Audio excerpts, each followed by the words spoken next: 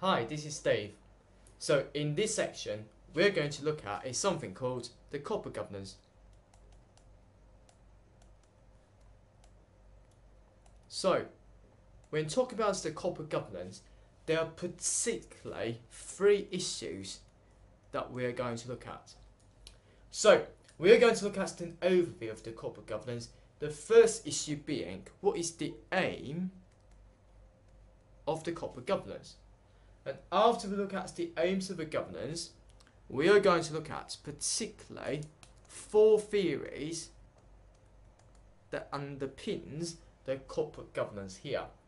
And after we look at that, we're going to start focusing on the best practices that most of the companies nowadays actually adopts, in order to have a good corporate governance shown to the investors, to the company. So let's firstly kick off by having a look at the first one, which is the aim of the corporate governance. So what do I mean by corporate governance? Is where we're going to govern the company. So that's what I mean by corporate governance. And the aim for that is where we're going to make the directors to work in the best interests of the company, of the shareholders, in other words. For example, I'm a shareholder. I employ you as the director to work for me. So for example, you're the marketing director. So you have to work in the best interest of me. For example, you cannot collude with the external customer to steal my money, You cannot do that, can you? You cannot create a particular fake customer and you pretend that you are dealing with business with that fake customer, but instead, that fake customer, the bank details of that customer is the same as yours. And hence, what you're going to do is you're going to pretend that you are the fake customer dealing with business and taking the goods with business and write off as the bad debt. You cannot do that, You have to work in the best interest of the shareholders. In other words, you have to help the company to make money. Yes? I employ you as the director. I don't want to see you stealing money, from my pocket. So that's what I mean by the aim of that. So we're going to have follow the corporate governance best practices. So for example, we're going to split the role between the CEO and the chairman. We're going to set up the audit committee. We're going to set up a good internal control system to prevent any of this fraudulent transaction happening within the organisation. That's how we do it. But the overall aim of the corporate governance is where we're going to make the directors to work in the best interest of the company or the shareholders, if you like. And there are particularly four theories that we are going to be looking at today. So the first theory being agency theory.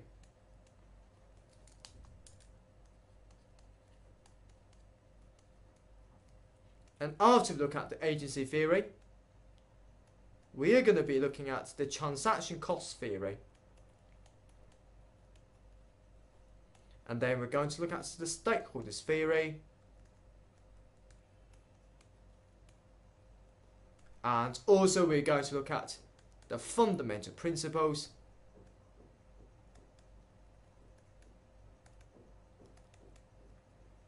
of the corporate governance. Okay, so let's kick off by having a look at the first theory, which is the agency theory.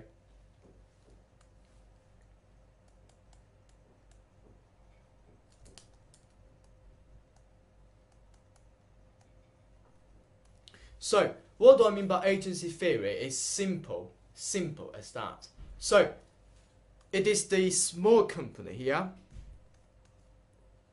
The company is so small, and the shareholder would be the directors within the company. Not only the shareholder owns the company, but actually that shareholder runs the company as well. So that's from the small company's perspective, because the shareholder doesn't have much time to, doesn't have much resources, for example, doesn't have enough money to employ the external directors to work for him. But as the company grows bigger and bigger, as the big company, as you can say, lots of subsidiaries around the world, so that one shareholder may not have time to manage all those aspects within the organisation.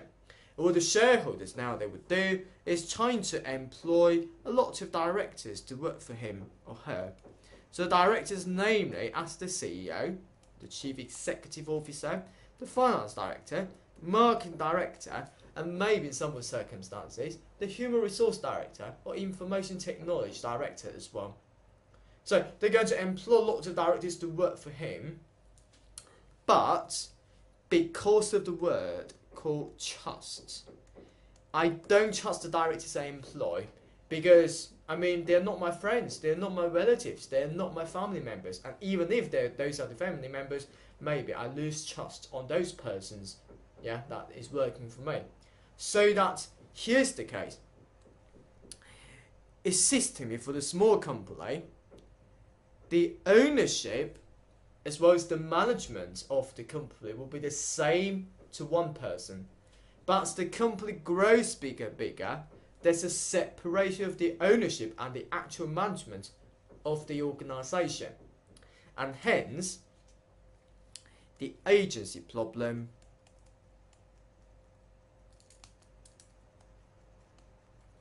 actually arises. So, what do I mean by agency problem is what I mean by trust problem. Because I don't trust you. For example, after employing the finance director to work for my company, I'm afraid that the finance director will, create some of the creative accounting, trying to steal the money from the company into his own pocket. I don't want this to happen, but this is a problem. This is the agency problem. This is the trust problem. Because I don't trust that finance director. I'm afraid that the finance director will take out my money into his own pocket. So that's the agency problem. And then how we're going to tackle that agency problem is where we're going to pay for them the agency costs. Okay?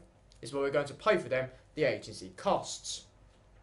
So, for example, if I'm going to employ directors to my company, I have to make the payment to them, I have to make the payment for them. So, for example, I have to pay for them salary, have to pay for them the performance-related bonuses, for example. So, for example, if they have made $5 million during this year, I'm going to give you 2% of this $5 million as the bonuses to you. Also, I'm going to give you some benefit, going to give you a nice sports car, so for example. I'm going to give you the pension as well. So that's the payment I'm going to make to those directors. Another source of the agency costs is what I mean by monitoring costs.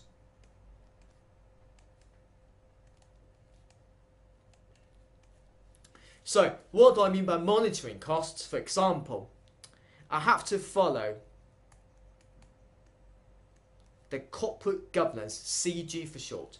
The corporate governance principles or rules if you're in the USA, so for example. So if you're going to follow those principles or rules, for example, you're going to set up a committee, set up different committees required by the corporate governance code, that will be the extra cost for your company. So why are you going to follow the corporate governance? Because you don't trust the directors within the companies who has worked for you.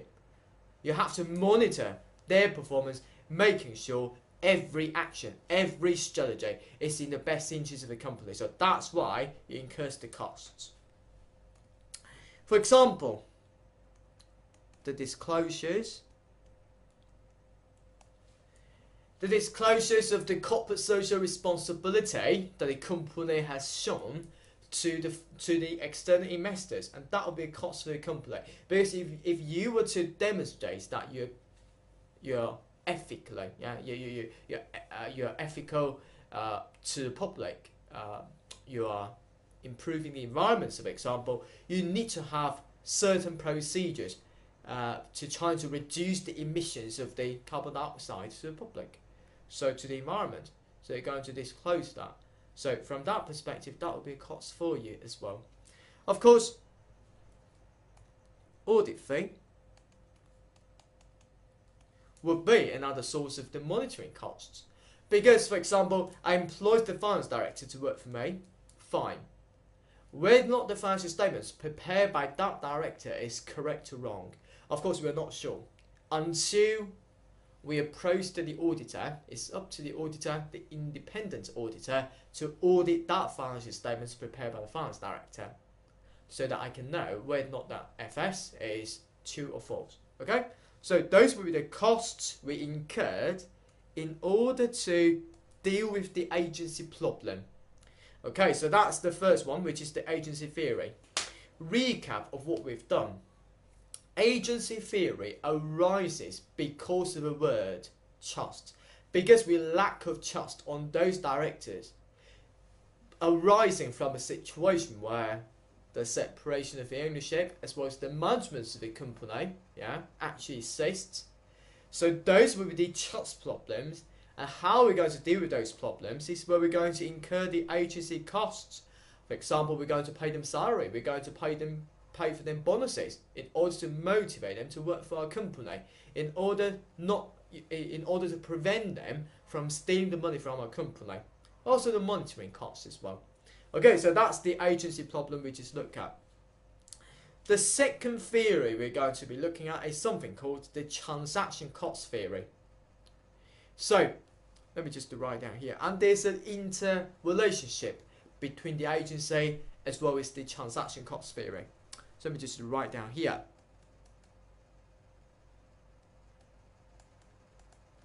So, what do I mean by transaction cost theory? Is what I mean by we are incurring the costs when dealing with the transaction, either internal transaction or the external transaction. But what does that mean? So, for example, if you are going to build a website, are you going to find a company, find a supplier who is offering the website services, and then you're going to sign a contract with them in order for them to build a website for you? Or are you going to employ a person to build a website for you?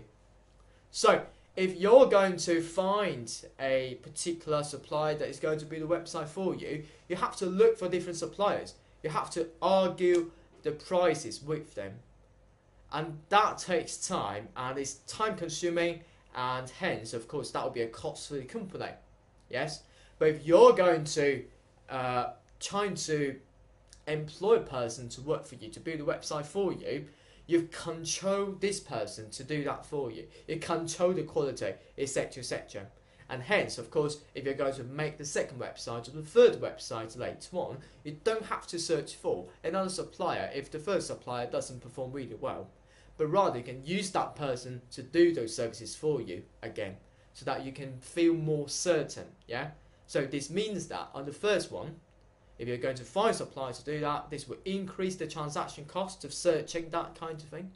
If you're going to use the second option, surely that this would decrease the transaction costs because you feel more certain about it. But when I talk about the internal as well as the external, I'm talking about the employee within the company, and also we're going to talk about the outsourcing as well. So, before we dip into that any further, we're going to look at the sources, or we can call it as the components of the transaction costs.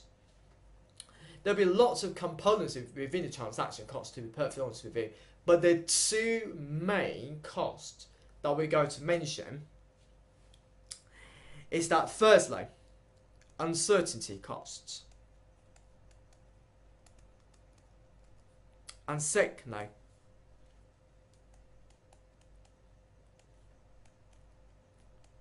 opportunism costs. So, what do I mean by uncertainty costs for the first one? Is what I mean by, if you're going to look for some of the supply that is going to be the website for you, you have to look for it. You have to argue the prices with them. So it's quite uncertain that you can look for such a good quality supplier. And if this is not the case, of course, you're going to find another supplier who's going to build a website for you again. That will incur you the extra costs. So, that cost associated with the researching. Because you spend time into doing that, and hence that will be a cost for you. Because you have less time to focus on the strategy of your company. Because you spend most of your time looking for different suppliers that's going to provide you with the website design service. That's not good, really. Second cost is called opportunism costs.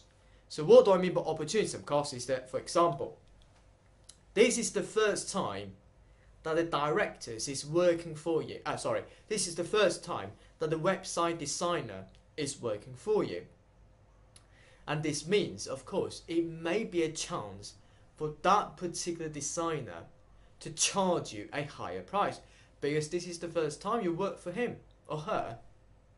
So that maybe it would be a benefit, it would be an opportunity for that particular party to earn a benefit from you. So when we're talking about the opportunism cost is what I mean by this is the benefit to another party. Another party may find that this is the opportunity to charge you a higher price because this is the first time we work for each other. And of course, if we can work long term, surely I'm going to give you a discount. But since this is the first time we work with each other, I'm going to charge you a higher price. So that, of course, if that is the case, that will be a transaction cost for the company. Because this is the first time I work for you, I have to pay for you more. Okay, so that's the opportunism. But if you're going to look at the transaction cost from the internal as well as the external perspective, for example, talking about the internal bit, maybe there will be a benefit for directors who is new to a company, newly coming to a company, but directors may try to do some sort of creative accounting. So for example, why is going to do that? Because the directors want to earn a benefit for himself. And hence that will be an opportunity for directors to earn the money from the company. So that's increasing the transaction costs. At the same time, external bit. For example, outsourcing options. If you're going to outsource the website redesign to a particular supplier, maybe this is the first time you work with him, and then the supplier will charge you very high because they want to earn the benefit, So that by seeing this, both of them will increase the transaction costs. But you may have a question, well, Steve, so what? Well, if you're going to look back to the agency costs in the first one, which is the agency problem arises so that we're going to pay for them in order for them to work in the best interest of me, So that the link between the agency costs, agency theory,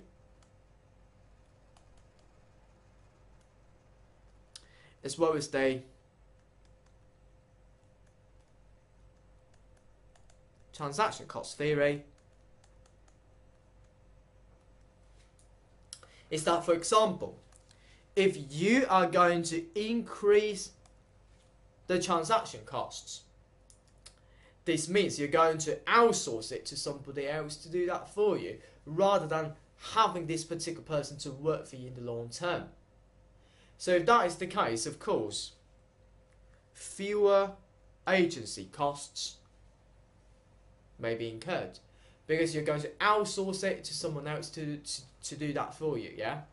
You don't have to pay for them salary, bonuses, etc., but rather pay for the one-off contract fee, job done.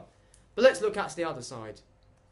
If you are going to decrease your transaction costs, this means you want to feel more certain. First one, feel more certain. And second one, for example, you're going to make the directors within the company not doing the creative accounting. What you should do is to increase the agency costs. The cost of the payment to those directors, in order for them to stay within the company to work for you, rather than looking for other directors to work for you. At the same time, you're going to spend more money into the monitoring cost. For example, you're going to monitor that performance following the best practices according to corporate governance in order to prevent some of the fraudulent behaviours happening within the organisation. So that, as you can see, a decrease in transaction costs, which means the company wants to feel more certain, and hence the company will have to incur more costs into, sorry, this is the agency, into paying for those directors, into monitoring the performance of the directors as well. So that's the interrelationship between these two. Okay? Another argument for that is, well, if you are going to decrease the transaction costs here, this means you will actually feel more certain about doing things. So for example, you've built a building rather than rent it for a short-term lease, but rather you're going to buy it on your own, and then you're going to buy the tutors in order to run the college. So for example, you buy a building, buy the tutors, buy the books. Of course, everything seems fine. You can control everything. But at the same time, yeah, this is less risky, yeah? If this is less risky, of course, the shareholder may not happy, because less risky will normally mean that this will be less profit. I cannot guarantee, but in most of the circumstances, less risky, less profit. The shareholders is unhappy about it, and surely those shareholders, what now this would do is to increase the agency costs. For example, allowing more non-executive directors to come into the board to discuss the issues with you, in order for you to make more money out of it, yeah, make more money out of the new strategy. So from this perspective, decrease in transaction costs, increase in agency costs. Okay, so that's the interlink between these two. So we finished off the first two theories, which is the agency theory as well as the transaction cost theory. And the third theory we're going to look at is called the stakeholders theory. So what do I mean by stakeholders theory is that the stakeholders theory arises from the agency theory. So let me just to point you out here. So from the agency theory, also it will lead to the stakeholders theory.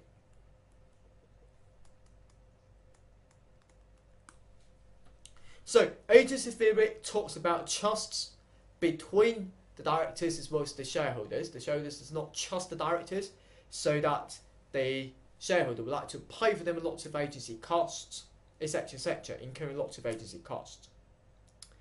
But nowadays that we can argue that if you're going to run a business, not only you're going to focus upon the person who put his money into a company, who is the shareholders, but also you have to look after other stakeholders as well. For example, one of the typical examples for the stakeholders is called the local communities. So we get the local high quality labour from the local community. But if we are not to look after the local community, for example, we're going to damage the environments, for example, and hence, of course, this is not good, because the local community will refuse to supply you with any high quality labour anymore, because you're damaging their wealth and also health as well. So that is not good. So that's why not only going to keep the shareholders happy by making as much money as possible, but at the same time, nowadays you have to look after the stakeholders. Also, you have to look after the government as well. Although you're going to you're going to breach the laws and regulation published by the government, and hence you're going to face the penalty. For example, $30, and that's not quite material for the company for the penalty cost, yeah? So that you're going to ignore it. But can you do that? Well, to some extent you can, but to some of the extent you can't. Because if you're going to be in breach of the laws and regulations, for example, you're damaging your long-term reputation. Okay? So that's not good for your company overall. And hence, of course, when operating your business, not only are you going to look after the shareholders, but also you're going to look after other stakeholders. So what do I mean by stakeholders is what I mean by somebody will be influenced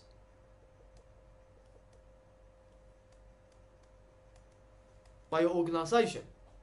Okay, so if you can influence some of the persons, such as the customer, supplier, local community, government, etc., etc., you can name it. So that would be a stakeholder to your organisation.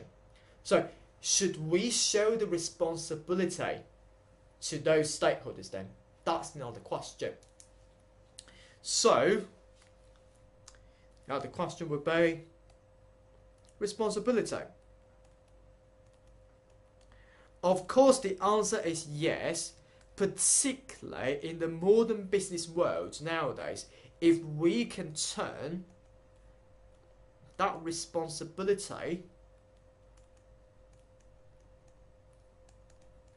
into the opportunity for the organisation to make more money, if we can demonstrate a responsibility to them, of course, surely we are going to look after them, yeah? Of course, we're going to tell you about how to demonstrate this corporate social responsibility later on in the section. So that's the third theory we just look at, which is the agency transaction costs versus the stakeholders theory. The final theories that we're going to look at is the fundamental principles that the organisations has to follow in order to have a good corporate governance within the organisation. So let's talk about the fundamental principles here.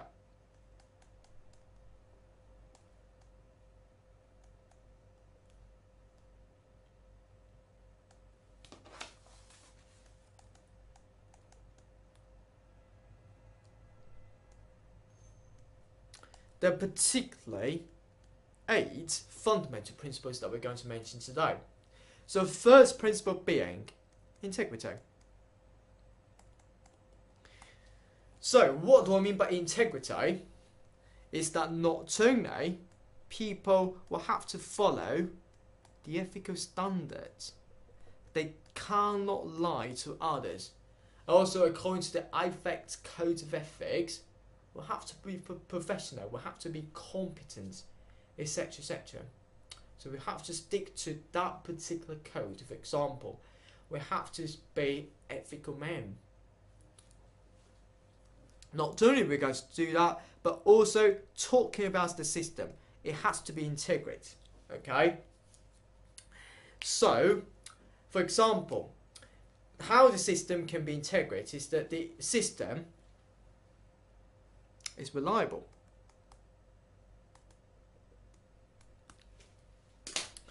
For example, if you're the shareholder, if you are going to invest your money into my company, but subsequently found out that there's not enough segregation of duties within a company, which means you put your money into my company, your money may be stolen by some of the employees within our company, and hence, of course, you're not going to invest your money into my company anymore, yeah, because you don't trust our company anymore, because our company is not integrated. Not only for the people it's not integrated, but also for the system it's not reliable. It's not operating your money. It's not to utilize your money to make more money for you, yeah, so that you're going to refuse to invest your money into my company. The second principle being fairness. So, what do I mean by fair? It's normally I say to my students, life is unfair. But how can be fair? Well, we are going to treat the stakeholders equally. So, for example, if you're a customer, you buy the courses here, I'm going to give you this discount, fine. But after I've given you, for example, 5% of discount, but subsequently you notice that I subsequently have given 50% of discount to another student. Of course, you're not happy about this, yeah? Surely you're not happy about this. And hence, of course, you may not be our customers anymore because you lose trust into a company.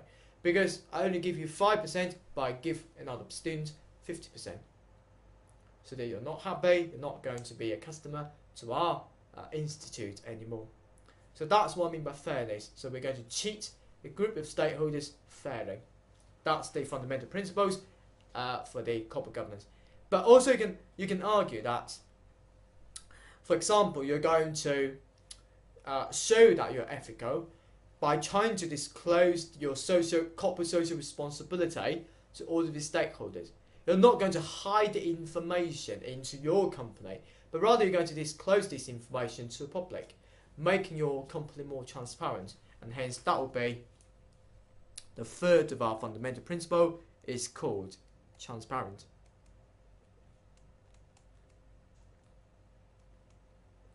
So what do I mean by transparency? Is what I mean by you're going to disclose the information to all stakeholders.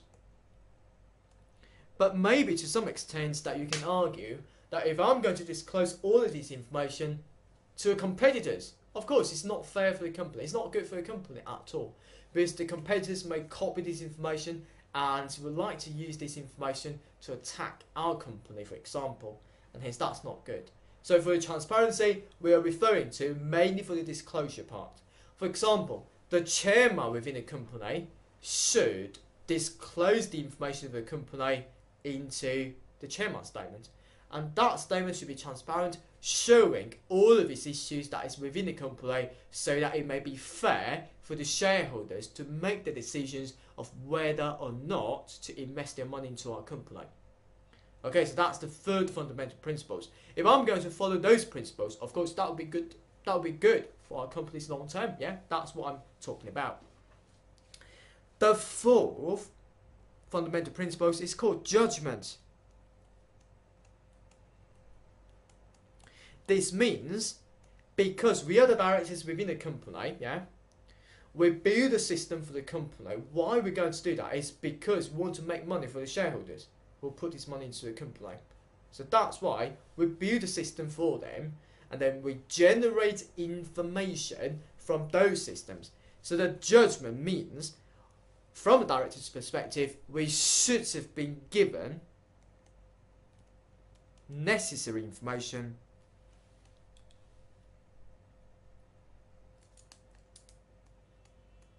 to make the decision.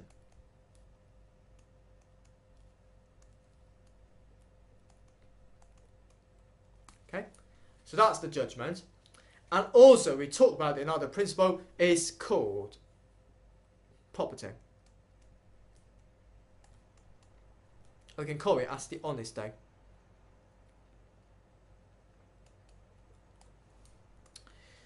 So I said to you, firstly we look at integrity, which means we cannot lie to others. But now I talked about the honesty. Also, I mean that you cannot lie to others. But here is referring to that firstly, you cannot lie to others. But secondly, you're going to have the solution. You're going to find out what's going on.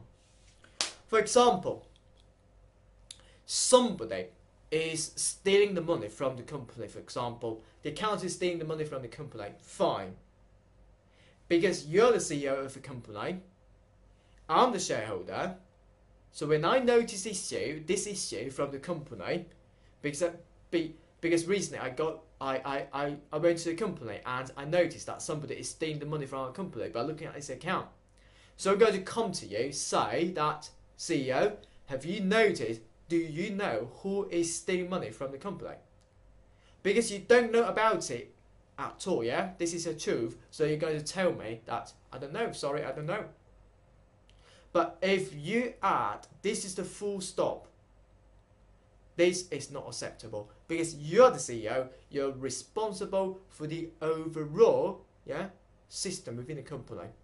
You're making sure that intellectual system is sound, and hence, although you don't lie to me because you don't know about it, but if you haven't found out who is stealing the money from a company, etc., making sure that the intellectual system is sound, of course, you're not honest.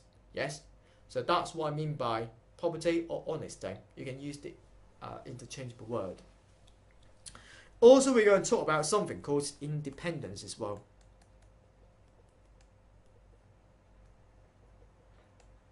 So, what do I mean by independence? Is what I mean by there should be a segregation of duties. There will be separate person doing things. For example, we are referring to as mainly for the auditor, for example. So, auditor is going to audit that the financial statements, whether or not they're true and fair. That financial statement should be prepared by the accountant. I can't say that the auditor prepares the financial statements and subsequently audits it. And surely, if the auditor is going to do that, of course, that will be maybe the familiarity threat, the self-review threat, for example, to objectivity. So, the independence is what I mean by objectivity. You can use the interchangeable word if you like. So this means we're going to use the separate person to do the things. Secondly, it means that we need to stick to the standards. There's no point that you prepare the financial statements not based upon the acceptable accounting standards in your country. Okay? If you're not going to stick to that standard when preparing the financial statements, this means that your financial statements will be wrong, and hence it's not independent. Means this is not trustable. You can use the interchangeable word if you like. Independence is what I mean by objectivity. It's what I mean by trustability, or you can call it trustable. Whether or not it can be trusted by the shareholders within a company. So because if you stick to the standard, you're independent, yeah. Because you're the person who audits the financial statements, who prepares the financial statements, not necessarily the person who sets the standard. So that, of course, the financial statements you're going to prepare for, if it is fulfilling the standard, if fulfilling the accounting standard, of course, that will be trustable by others. Okay, so we talk about integrity, fairness, transparency, judgment, honesty, independence, and the final term I'm going to talk to you about is the accountability, as well as responsibility.